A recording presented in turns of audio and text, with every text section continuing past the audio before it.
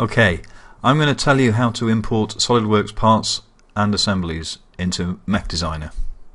On the left I have SolidWorks running with a part as the active open as the active document. On the right, MechDesigner is open with a simple rocker mechanism. I want to import this SolidWorks part and attach it to the rocker part in MechDesigner. In MechDesigner, the part will be attached to a special line called a CAD line. This line has all the properties of a normal line in MechDesigner, but also it allows CAD parts to be attached to it. I just add a CAD line to the rocking part using the geometry editor. The first point added is the origin of the CAD line. By double-clicking on the CAD line, we can edit its properties using its dialog.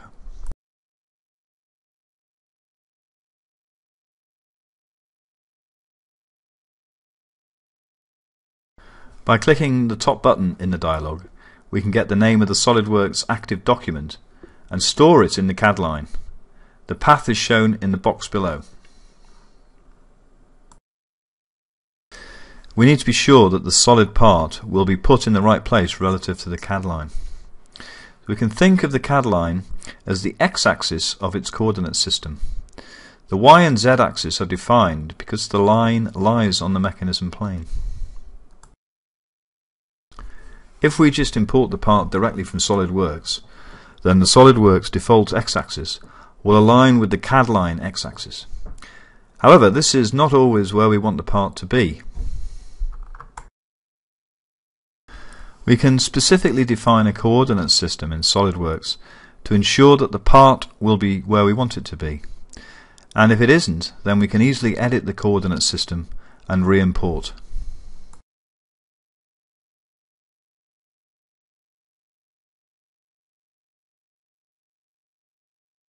We start by creating a plane, making a sketch on it and drawing our x and y axes.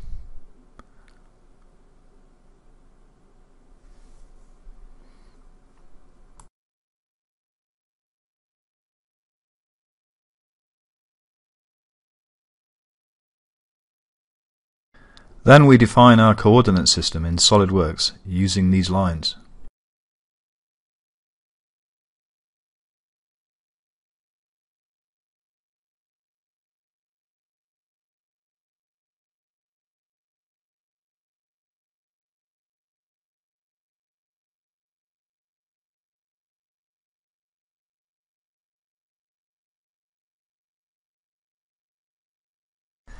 Now, when we get the active document path, not only do we get the path, but also a list of all defined coordinate systems in the SolidWorks part.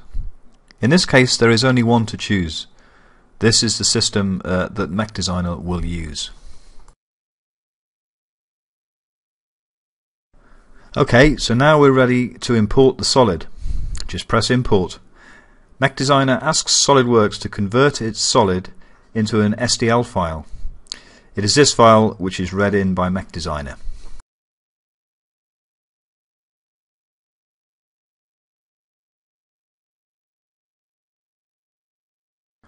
To see the solid in the mechanism view, we must turn on solids by pressing the big purple box icon.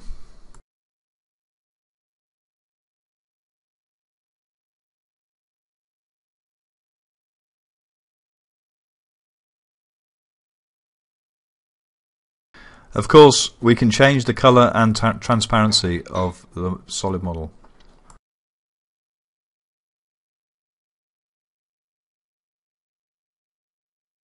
The box at the bottom of the dialog lists the number of vertices. This will give you an indication of how much work your graphic card needs to do to keep the solid animating smoothly when cycling mechanisms. To a certain extent, you can control the number of vertices that SolidWorks will generate by changing the tolerance in the box in the middle of the dialog.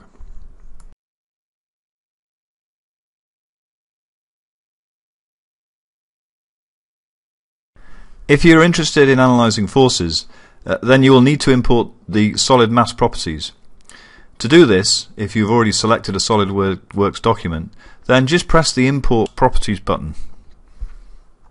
Then click the Mass Properties tab to view the results. The centroid is given relative to the origin of the CAD line. The inertia is taken around the center of mass.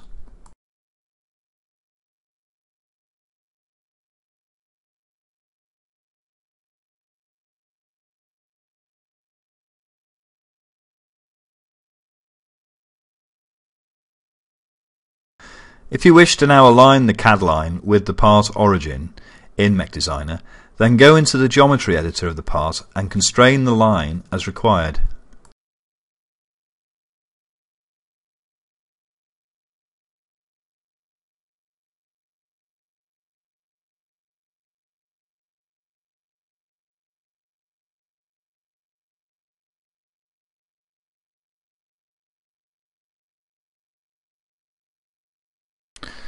Now suppose we have done lots of design on our mechanism. Then if you're like me, you will probably work switching back and forth between SolidWorks and MechDesigner. The problem with this is that the MechDesigner model will fall behind your SolidWorks model. To help deal with this, there is a feature that allows you to synchronize your MechDesigner and SolidWorks parts and assemblies. If you right-click on the mechanism you are working on in the assembly tree, you can edit the mechanism and keep your model synchronized. This lists all the CAD line parts referenced in your mechanism. A green ball shows that the MechDesigner solid is up to date with the SolidWorks model. An orange ball shows that it is out of date. You can either synchronize all or select only those which need updating.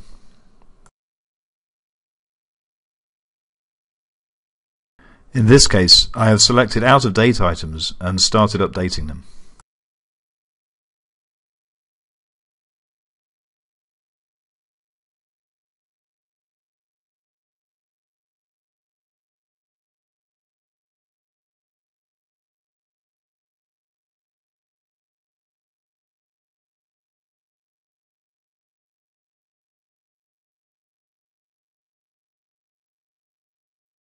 When the process is complete, all CAD lines are shown as up to date.